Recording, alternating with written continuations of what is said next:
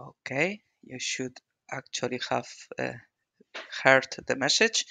So, good morning, good afternoon to everyone. Welcome to the Uyuni Community Hours February edition.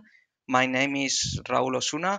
I am the release engineer for Uyuni together with Marina, and I'm going to be presenting the community hours as usual the last times. So the agenda for today.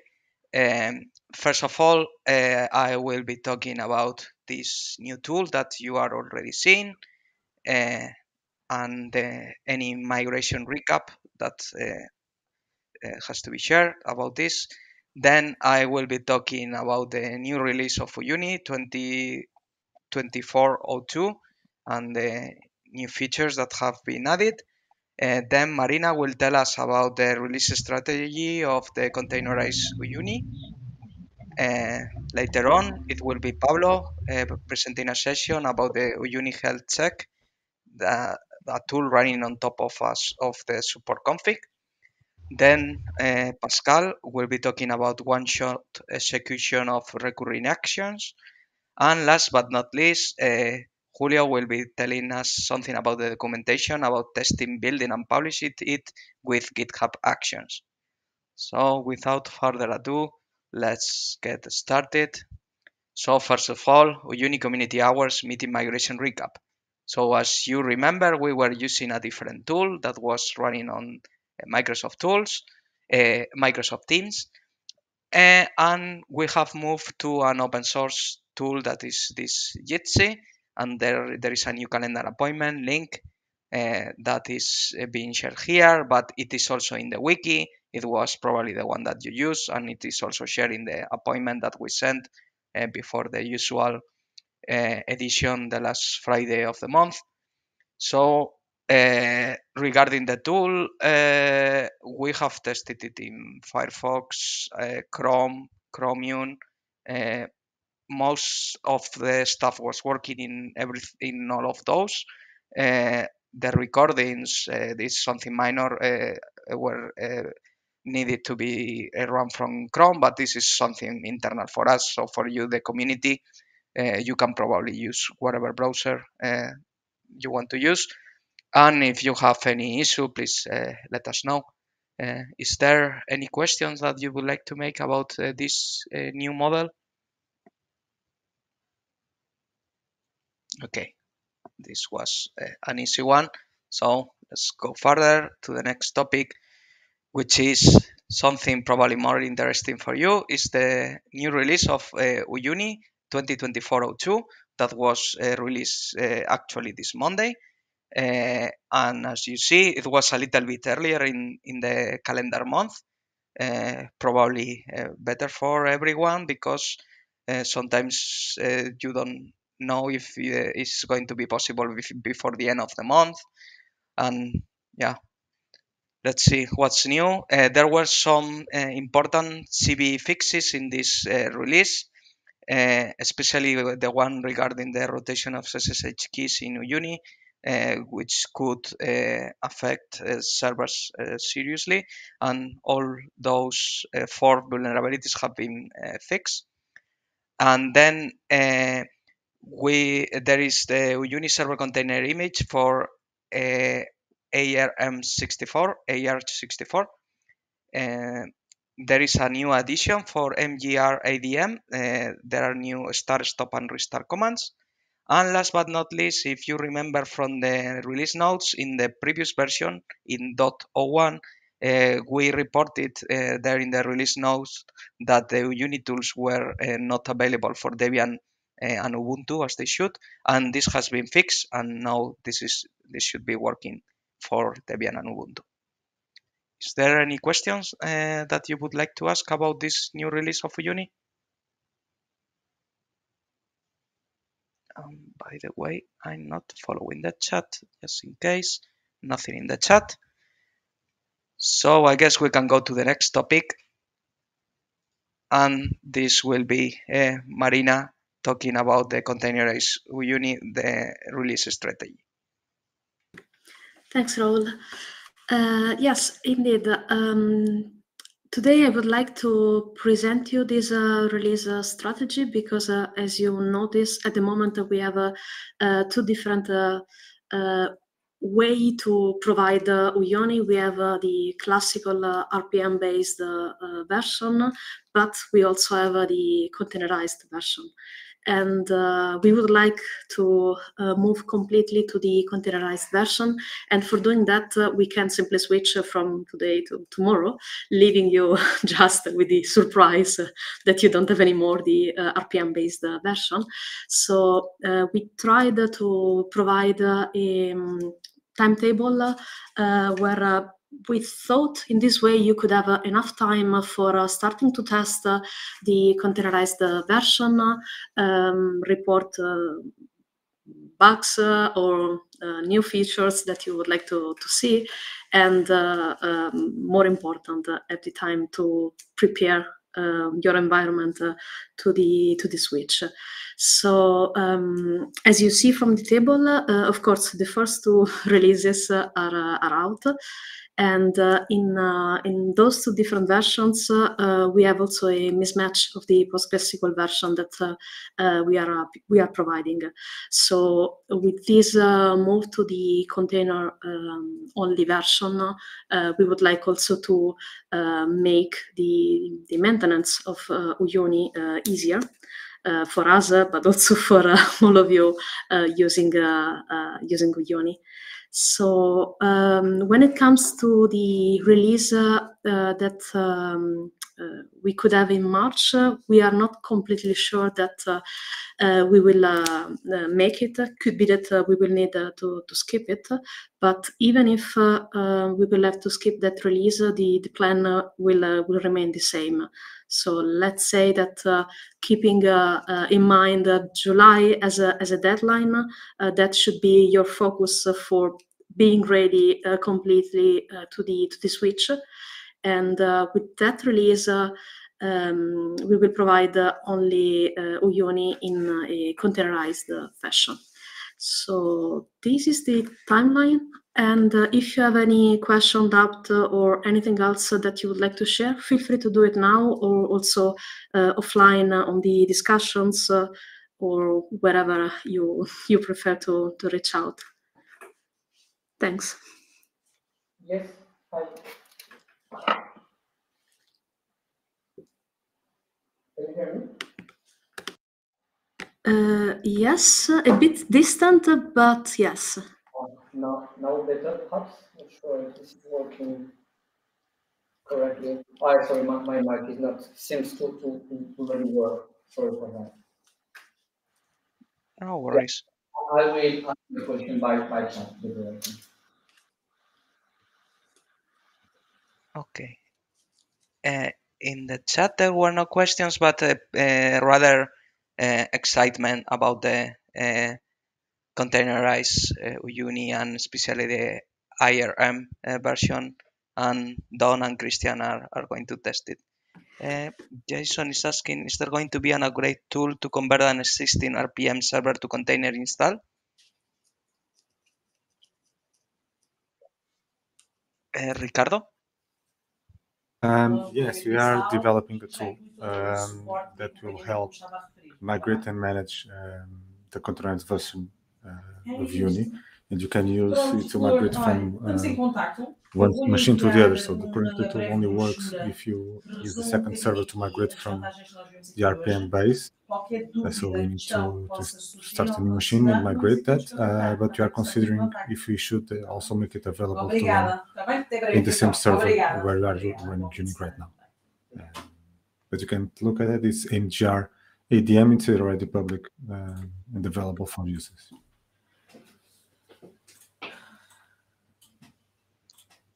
Okay, and one question that is if the timeline is public anywhere. I'm not sure if this is already published. No, we didn't publish it because the idea was to present it today to all of you and also get some reactions directly from you. But I don't think it's nothing to keep secret, I would say. Okay. Actually, there is already some reaction. Philip is commenting that he's surprised about the migration RPM to container and whether users are forced to migrate to a container. With the time line of July, yes. So the product is not going to be released as RPM any longer. And about how to migrate, Ricardo just introduced this tool that is being developed to migrate from RPMs to containers.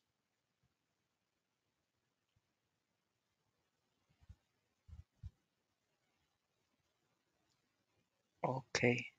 Any follow-up about this? It doesn't look like.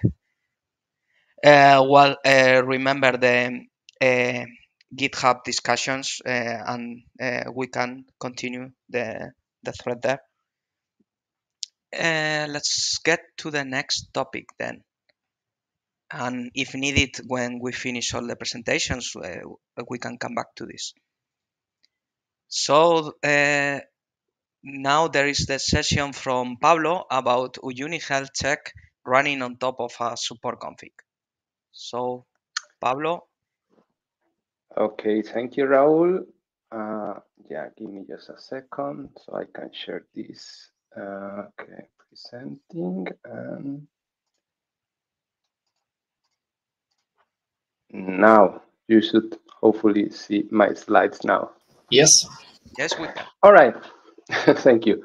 Okay, so yeah, hi everyone, this is Pablo Suarez. And today I wanted to show you some improvements that were made on the latest Hack Week around this Uyuni Health Check proof of concept tool that we already presented in a previous community hour. So just in case that you are not, you don't know about this thing, this is a tool that is aiming to provide dashboard metrics and logs from an Uyuni server to show the health status of the server.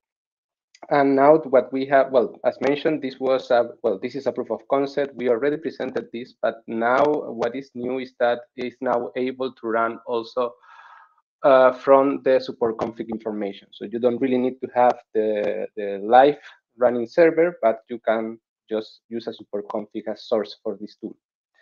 As I mentioned it the other time I presented this, this is container based. It takes care of running Grafana, Prometheus, Loki, and everything that is needed for being able to provide you the metrics and logs.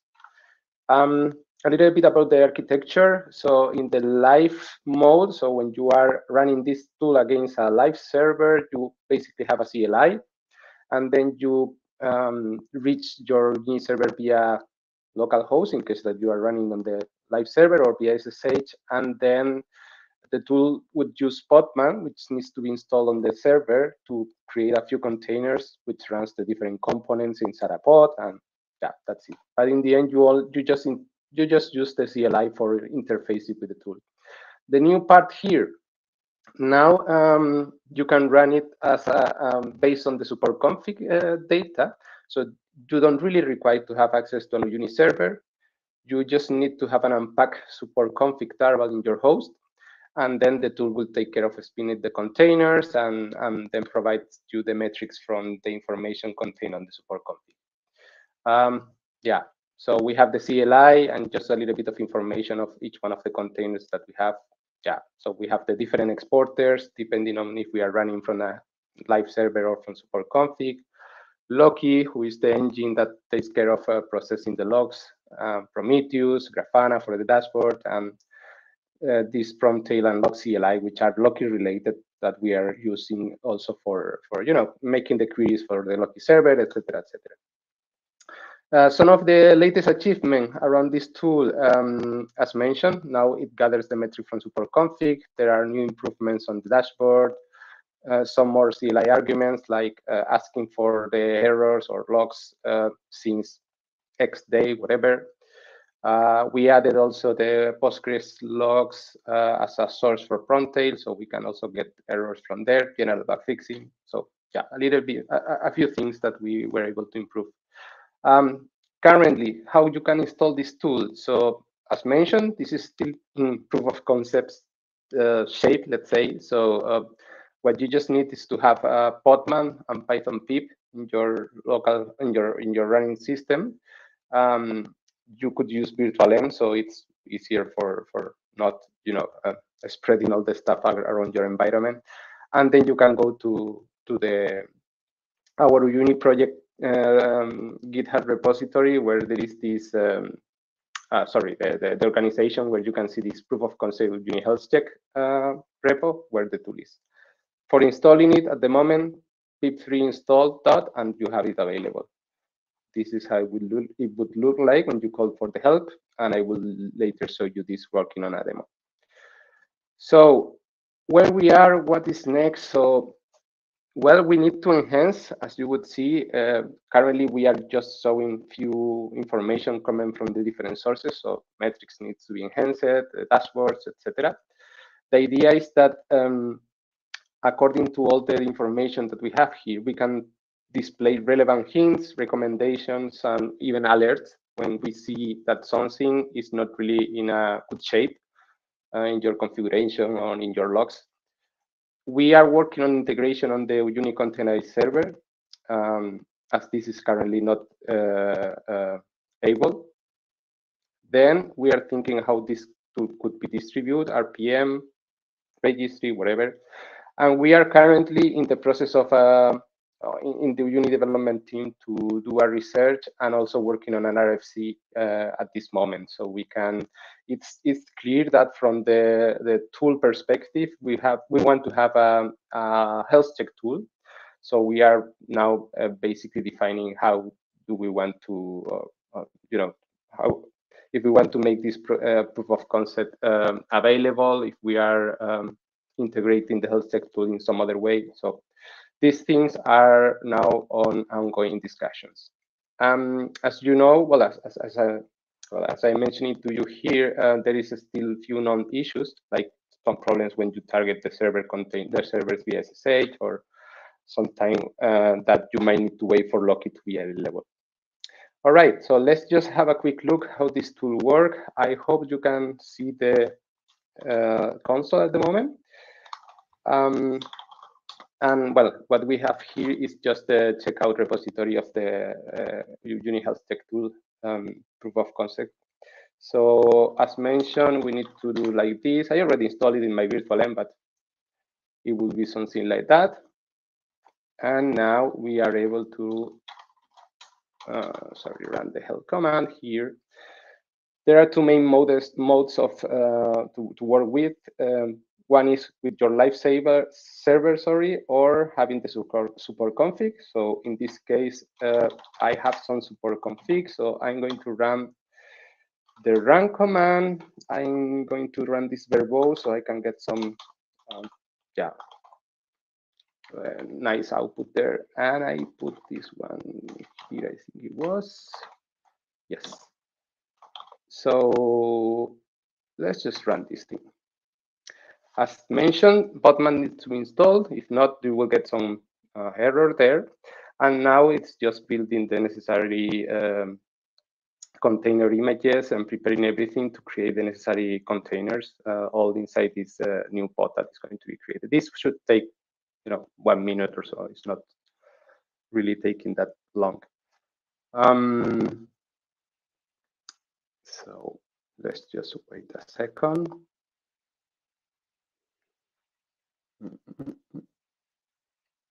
As mentioned, once this tool finishes running, it would basically display you metrics here on the command line, but it would also open and expose the Grafana containers. So it will display you, well, let's see. It would give you some links so you can access to the dashboard actually. So, okay, this just finished now. And what we see from here is that this is a kind of a summary of relevant information. On the salt side, we see the information of jobs that runs on the last 24 hours. number of accepted keys, information about the Sol master configuration. So we see this is actually a big environment. So 4K minions. And we can already notice that there is some kind of strange situation because most of the Sol jobs are around the mine. So yeah, this was, by the way, on the context of debugging issues around Salt master timeout. So as we see, it might be a problematic here because of the number of jobs there. As mentioned, when you run this for the first time, you probably don't get the summary of the logs because Loki is not yet processed all the information. So when you run it twice, or even more than twice, you will see at some point, and this is one of the known issues I told you, that, now I know that what is going on. It tells you that there are no relevant logs in the last 7 days, and that's expected because this support config is older than this last week. So we can pass this since 30, so it would give you information about the summary of the errors in the last 30 days, as you would see here. And now, hopefully, we would see some more stuff going on here. Okay, it should not take that much time. Okay, and here you see there are actually a lot of error, most of them on the area of the Sol master, but we also see a regen error, etc. And it's telling you, okay, you can go to this path to this URL to get some more information. If you run this -- logs, you would also get the information about the error messages here in the CLI. But let's just go here to the browser. So let me see. And you should see now, hopefully, the browser. And I'm accessing localhost, Grafana port, and there is something. And here I see support config with logs in my dashboards. And you see the same information that we were seeing on the CLI. This takes some time to render the information about the errors. In this case, no errors because I'm querying the last 7 days. So if I go 30 days back, we should be seeing something. Yeah, let's just wait a second. Of course, you can search, not search, but you can filter by server components. So if I only want to get the information about Sol logs or Apache logs or different sources that we may have, then yeah, we just search there. Okay, and this one didn't render fine. Okay, we should see some. Let me just refresh. Here is expected that you see, the graph with the number of errors by time, but it might be that my Loki server is running a little bit slow and it's just timing out. But let me just retry so you can see this. I'm also showing you data from a server or a support config which contains actually a lot of errors. So that might also explain why this is stated too long. Okay, it's just failing. But anyways, this is just because of timing out. But in the end, what is good here is that you can see the cadence of and that's really a bit unfortunate that I cannot show this one now because it's not visualizing here. Let me just last try, if not. But it's really nice because you see now here all the different components, and then you can go to the particular interval, and then you would see here all the different errors according to that interval. So it's a really nice way to visualize and the order of the logs chronologically, and then being able to filter and see like the picture of what's going on. So yeah, still an error. I don't want to steal you more time on this one. But I will invite you to give it a try. So if you generate your own support config, then you can easily trigger the tool. Or in case that you are, debugging some problem with your Uyuni server, then you might also run this in live, and you would have a visual representation of all the logs. Then you can see, okay, these are the logs coming from the Sol component. Okay, authentication attempt from this minion failed, whatever. So yeah, an easy way to also navigate across the errors that are produced by the different components on the Uyuni server in an aggregated way. This is basically the key point here. Okay, sorry about that, because I cannot show you the nice picture in the live demo. That happens, you know. But yeah, that's basically it. As mentioned, we are currently working on an RFC. So if you look at Uyuni RFC, you will notice at some point soon that we are publishing a pull request and that we are going to drive some discussions about the tool there. So you are more than welcome also to participate on the discussions there. Good, so that's all from my side. If you have any questions around this, I haven't checked the chat, by the way, so I'm not really sure if nothing so there are far. comments. Okay, good. So yeah, just in case that you have any question. Okay. You still have time to think about questions and ask at the end of the presentations. It won't be so long. So thank you, Pablo. Thank you. Ciao. And let's go back to my slides. Now the next session will be from Pascal, and it will be about one-shot execution of recurring actions. So Pascal, if you're ready, we can see your so screen. hi everyone. You should be able to see my browser with my Uyuni installation now.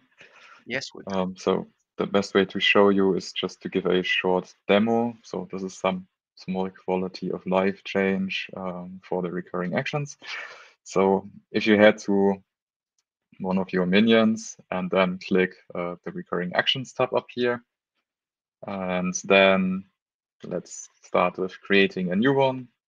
Just put something in here and select the custom state. This is the new kind of recurring actions. Then you should get the state picker down here. And now let's just, for the test purpose of demoing, select something and confirm. Then you will now see this execute states button here that is new. So previously, when you wanted to test your configuration that you put together down there, the easiest way was to select hourly here, then look at the current time and select the next minute. So, but now with this button here, you can schedule it immediately. So if we just click that here real quick, then you will get a message up here that says action was scheduled on the selected minions. In this case, it's just one minion. So if you then want to check if your action actually completed successfully, I recommend you in this case to open a new browser tab, because otherwise, if you just go to the events tab here, unfortunately, your configuration is going to be lost. So yeah, we see it's already completed, and yeah, it failed in my state, probably because my minion isn't, yeah, I didn't boot the minion, so yeah, never mind that. But you see that the action got scheduled. And the same thing also works on editing, of course. So if you go to an already existing actions and select like the edit here, then you will also see this tab here. And that's the configuration that you already had. So now you can make some changes here and then confirm them, and then it will run the new configuration. But it essentially works the same way for here. Then if we real quick go to all recurring actions, the same thing is also implemented for groups and organizations. So if we just select a group recurring actions here, this group 1, and then it's essentially the same. So I will show you the editing right away. I also have configured an action here, and you will also see this execute states button here. So what's different now compared to the minion is of course only one system. The group can have multiple systems. So if you click the execute states button now, instead of immediately scheduling it, it will open up a pop-up and you can essentially search here. So if you want just SP5, for instance, then yeah, you can filter out your minions here and select one or more and just do the same thing, confirm, and you will then see that this action has been scheduled on the minions as well. So you can then head back onto your minion and check if the action executed successfully. And the same also works for the organization. I think I don't necessarily need to show you that. You would just believe me. But yeah, let's just quickly do it. Same thing. Select an org recurring actions, go to execute states. And actually for testing, I created since I have just 5 systems, the group that I just showed you just had all the minions in it that I have registered here. But yeah, it's the same for the organization as well. And also works on creating and editing actions. So yeah, I hope this is a really nice quality of life change that makes testing out your actions a little bit, less tedious. Okay, this is all actually already I wanted to show you today. Are there any questions? So I just open up the chat. I don't see any. Maybe a question that we'll ask the community: is this already implemented in Uyuni, or is going to the next release? So I think if I'm not wrong, it also already had been in the last release. So not the February release, but I think it already had been in the January release even. So it is already part of Uyuni. So if you want to check it out, you can do it right away. Okay, thanks for the confirmation. Great. Okay. So if there's no more questions, I will stop sharing and we can move on to the next presentation. So thank you, everyone. Thank you, Pascal. Let me go back to my slides. And now, last but not least, the last presentation from Julio, testing, building, and publish the documentation with GitHub Actions. Julio. Yes, of course. Let me share my screen first. And hopefully you should see the first slide, right? Very good. Yes. Okay, then I'm going to tell you a little bit. Well, first of all, for those of you that are joining for the first time, of course, my name is Julio Gonzalez. I'm now an engineering manager, but those of you that are with us for enough time, you will remember that I used to be a release engineer for System Manager and Uyuni. What I want to discuss today are the improvements that we made to the documentation around GitHub Actions to run tests, build the documentation, and even publish it so we can check what's inside the documentation before we release it. So, first, I would like to refresh you about the Uyuni Docs Helper because it's a tool that I presented, I think, some months ago. It's basically a wrapper that will call a container image, and it will just build a documentation for you if you provide some parameters. So there is no need to install the complete toolchain and Tora, Ruby, Node, and all the stuff.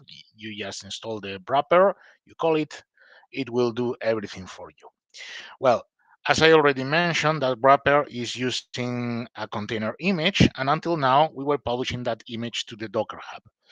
But for a few weeks now, we are publishing this to the GitHub Container Registry because we are generating such images automatically from the repository where we are storing the wrapper. And for those of you that are curious, just go to the Uyuni project in GitHub, and then you will see that there is a repository called Uyuni Docs Helper. It's there. For those of you that are already using this tool, then make sure that you run git pull in your local repository so you can start using the new image.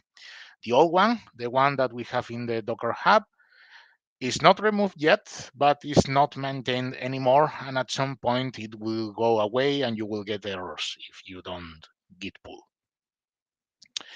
Then for those that want to help with the maintenance of the wrapper and the container image, then be aware that the publishing of the images happens in your forks as well. So if you want to test something before merging a pull request using a fork, then that's something you can do. And for that, now the wrapper allows specifying a project with a parameter.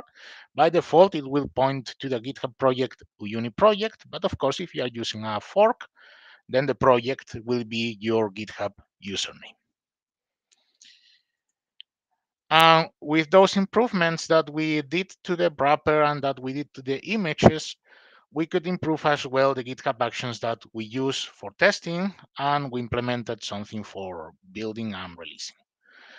Testing first. Well, all the relevant actions are now using the image. In the past, those actions, those tests were installing first the tool change, and that takes some time. And of course, something could fail because maybe you're trying to download a dependency from npm or whatever else, and for some reason the resource is not available. Now they are all using the image.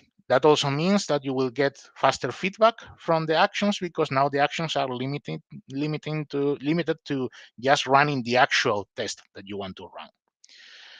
Then maybe for those of you that are familiar with the Unidocs repository, you remember that there were a lot of release X1, 2, 3, 4, 5 key files. Those are gone because we fixed one of the GitHub actions that was incorrectly committing and pushing this to the repository. Some workflows that were broken and not really needed anymore were removed. So you will see less workflows now, less GitHub actions. And that means that as of today, if you create a pull request for the Unidocs repository, there will be only one test that we are running all the time about the unused files. So if there is something that is not really needed in the documentation anymore, not using any of the books, then you will get an error about that. So you consider removing it. The branches, master branch, manager for 3 branches, they have the bulk of the other tests about translations, building, and some other things. Now, why, before we go into the examples, why do we have the bulk of the other tests only on the branches? Well, because they consume actually a lot of resources. Then with that mean that if you're trying to build the documentation, building the documentation only for the English language, I think it takes like 6 minutes. If we are running this for all the pull requests, and we have a lot of pull requests, then that means that of course we will exhaust the queue that we have for the GitHub actions.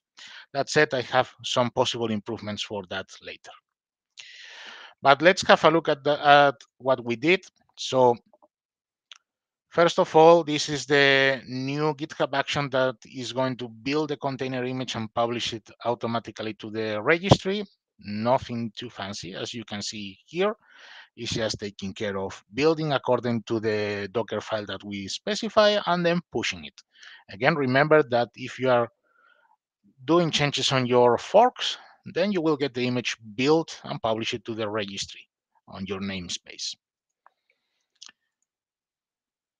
Then, as you can see, there was a big cleanup of the different workflows. So now we have only 7 of them, if I'm not wrong. But some of them could be back later if we find them interesting.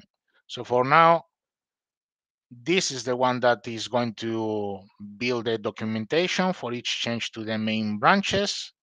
This is the one that this is the one that they mentioned that is running all the time in the pull requests, and all the others are only running on changes to the main branches.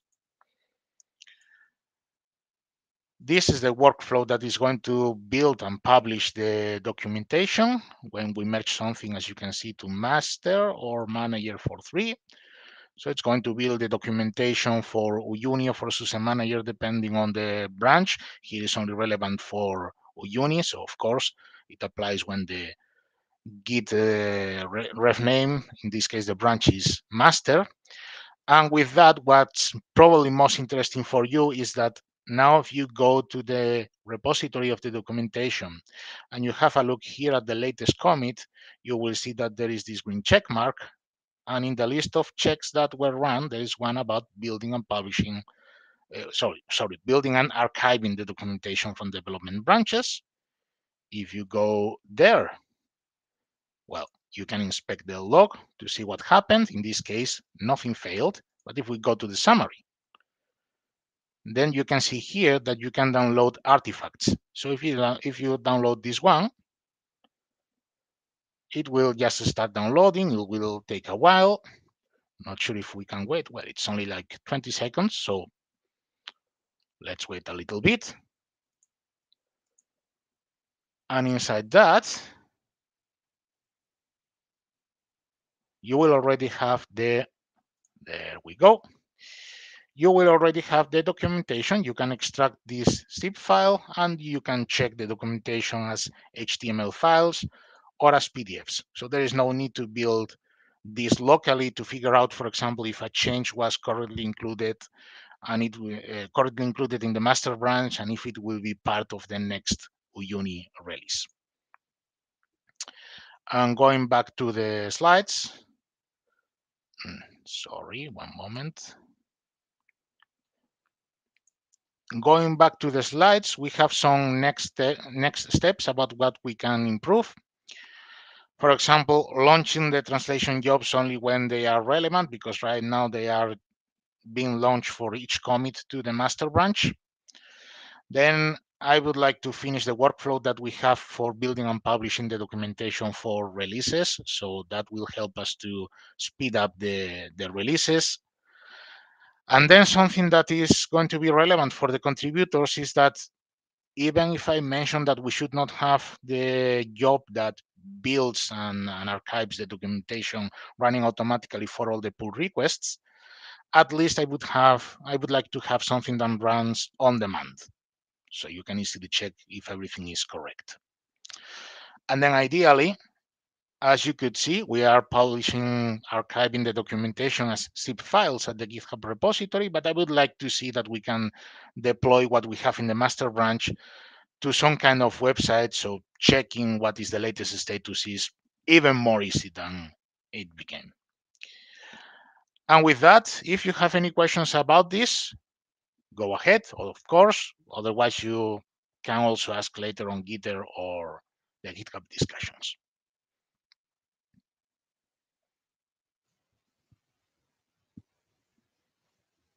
Thank you, Julio. Doesn't seem to be there doesn't seem to be any questions. So maybe do you have any question regarding anything that we discussed today so long so far?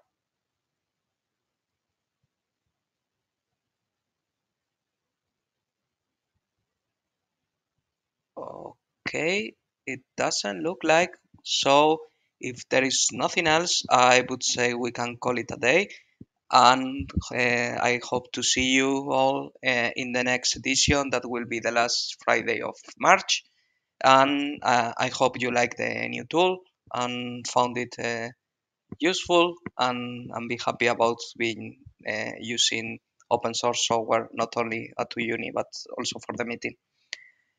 So thanks everybody and see you soon. Have a nice weekend.